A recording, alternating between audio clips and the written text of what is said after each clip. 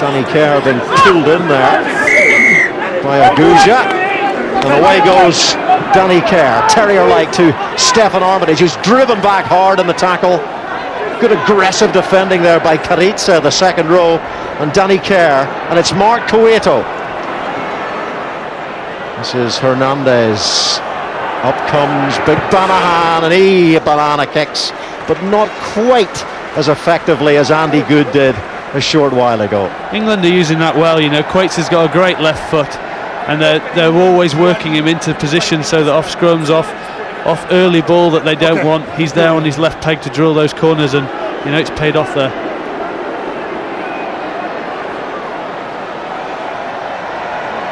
So it's an England line out. Dylan Hartley. Banahan lurking inside Andy Good there. Borthwick, Danny Kerr, here's Andy Good, and they use James Haskell, and Leguizamon tackles him. Hernandez was in there as well. And this is out Tom May to Andy Good, to hip kiss to Cueto, and here's Armitage. There's Armitage tackled after the ball. Banahan! It's boom boom Banahan, who scores on his debut. It's brilliant from England, and look how they love it in the theatre of dreams at Old Trafford. And Banahan must have dreamed of scoring in his first appearance for England at a camp international, and he has produced. Yeah, beautifully worked try, great hands by Dylan Armitage on the outside and Quates, and then a great little chip from Dylan. He was claiming he got taken out. This is what I was talking about earlier. It was simple. They hit Haskell early. He's got great strength, holds himself up. They get quick ball from it, and then as we roll on, you see, just play a little decoy behind. Great hands from Quates, great little chip, and there's the big man. Lots of pace, and you're going to struggle to stop him from there. I think he enjoyed that one. Well, he's the tallest and the heaviest back ever to play for England, but didn't need his height or his weight there, just awareness. And 14 points to 3 now to England. I know Leslie Vanicola will be interested to hear that stat. He'll be so happy.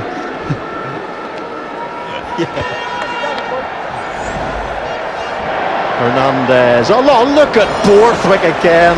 He's like a gymnast. He's Nadia Comaneci times 10. Yes, of course. Oh, here comes Roncero, and it's forwards on Roncero. Can't believe it. Argentina felt they could have been in with a chance of a real smash and grab response there. Yeah, I think Haskell just went the wrong way there and got himself isolated a little bit and didn't have any teammates. And here we see it again. Great lifting, and then an outstanding take. You know, Borthers will do that all day. Both team respect my call. Both team, thank you.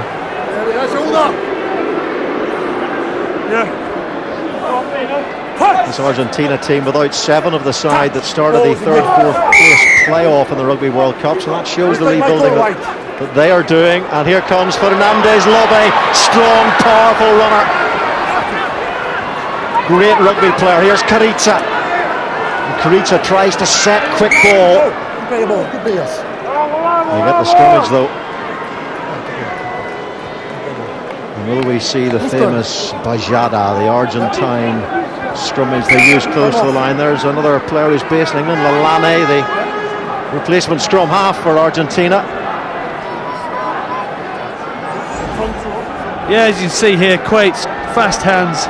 I think Dilla was probably going to claim that he was taken out, but the sweeper just couldn't pick it up, and it sat up beautifully for him, and I think he's enjoyed that.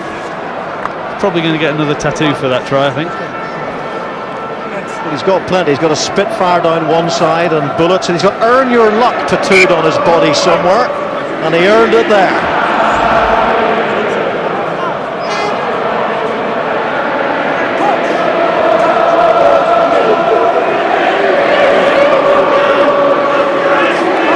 A good scrimmage by Argentina. They try to get the second drive on here through Leguizamon at the the tail with Fernandez lobby, and now it's Hernandez. Hernandez is almost there. Stefan Armitage had to do some very good work, and he was just one of the defenders. The advantage going to Argentina here. Behind the line. Where's the ball? The ball they want so desperately. There it is. They pick and go round the fringe, and again they go, and they're only millimetres short of the line here. But the referee is giving the penalties come back.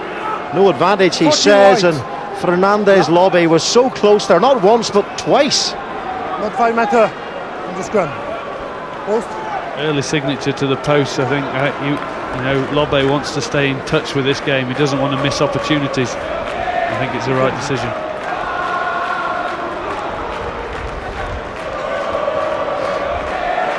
And he played all 7 of the games in the Rugby World Cup in 2007, did Fernandez Lobbe. Albacete also played all 7 games. And here's one of their talisman in that tournament. Hernandez gets it and closes the gap. 16 points to 6 with almost half an hour gone. 1 try in the game, falling to Matt Banahan. Just getting through the initial tackle there of Andy Good, but the back row was covering. Just a little over chase from, you know, Mark Cueto's job on the inside is to back up the 10s inside, but also if they put a little grubber through, he's there to sweep, and he just got over chased there. Great take by Fernandez Lobbe. Yeah, just as well that Nick Easter and Stefan Armitage were behind Andy Good there. Here's Vergasio. Hernandez. He's not just as good off the left foot. Mark Cueto lets it roll into the 22. Lovely kick, lovely. That's what he's got. His left foot is so reliable nowadays. Something he's worked on throughout his career. It's paying off.